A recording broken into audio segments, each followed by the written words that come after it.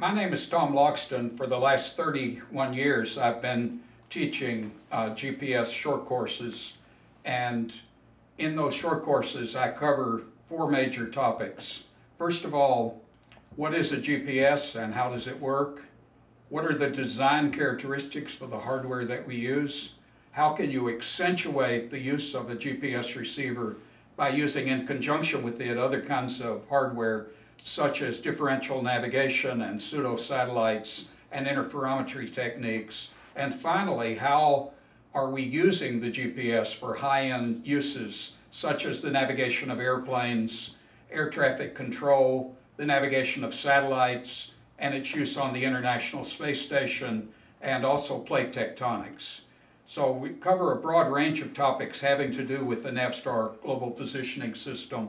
Altogether, the course covers 17 different topics. Here's a typical one here on the screen, the Navstar Global Positioning System and its three major segments, the space segment, the user segment, and the control segment. And in the last part of that presentation, I cover the 6 giant steps toward GPS modernization, the things that the United States military and the government are doing to make it perform more efficiently. And then we examine some special problems associated with spaceborne receivers, in particular the spaceborne receivers that are used on modern booster rockets and modern satellites, and also the International Space Station. And we go into some detail on how you go about designing a receiver that will work effectively on the International Space Station, including the measurement of attitude angles. And the last part deals more specifically with the characteristics of the space shuttle. Now, these are the three major segments of the GPS. The space segment, in which the satellites generate signals that they broadcast repeatedly down to the ground. Basically, each satellite transmits two kinds of information. One is what orbit am I in at the moment? The other is what time is it? The timing pulses that come down from a GPS satellite have to be incredibly accurate because a light wave or a radio wave travels 1 foot in a billionth of a second. So therefore, we have to synchronize all of the satellites in the GPS constellation, all 24 of them, at all times to within 13 billionths of a second. We do this in part by developing atomic clocks that, if we could get them to run that long, would lose or gain only 1 second every 300,000 years. The two kinds of information that come down from the space segment are picked up by the user segment on the ground. Today, that is approximately 1 billion GPS receivers scattered around the globe, used for navigating boats, airplanes, backpackers, precision military weapons, frontline troops, taxi cabs, Boy Scouts, and so on. Now, if the satellites always knew what orbits they were in and they always knew what time it is, that's all we would need. But actually, it turns out they forget what time it is and they forget what orbits they're in. That is, the clocks drift and there are perturbations acting on the satellite orbits. So we need a third piece called the ground segment. The purpose of the ground segment is to track the satellites as they sweep across the sky and upload them with fresh ephemeris constants defining their orbits and fresh clock correction factors that tell them precisely what time it is. Now, this is some information about the operation of the space segment.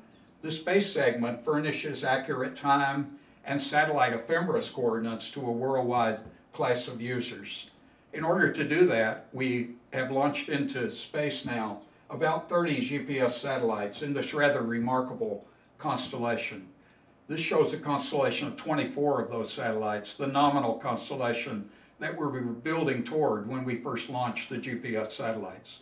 Those satellites are 10,898 nautical miles above the Earth. They're whizzing around the Earth at about 8,400 miles per hour. There's 6 orbital rings of them, 4 satellites in each ring nominally. They're spaced 90 degrees apart. And those satellites are 3-axis stabilized. That means the main body of the spacecraft points always toward the Earth, and the wing-like solar arrays on the sides of the spacecraft swivel and tilt to pick up the perpendicular rays of the sun with enough energy to generate 710 watts end-of-life electrical power. In the course, we have a bonus for the students. Each student is given a GPS receiver for their own use. And this is a very capable receiver, capable of navigating automobiles with great precision. It displays the location of the car always at the center of the screen, and the road ahead always points toward the top, and the highways are shown in proper perspective. It has a voice synthesizer chip inside that gives directions to the users as they're driving their cars. 3 different times it will warn the user to get into the proper lane to make the next turn, and it will direct the user optimally from whatever location in the country he may start out at to whatever destination in the country he wants to end up at. And by the way, if you miss a turn, nothing bad happens. The receiver will merely recalculate your orbit from where you find yourself to where you want to go. So you don't have to go back and retrace your steps. They're wonderful little receivers, and the students really enjoy receiving this special gift in conjunction with the course.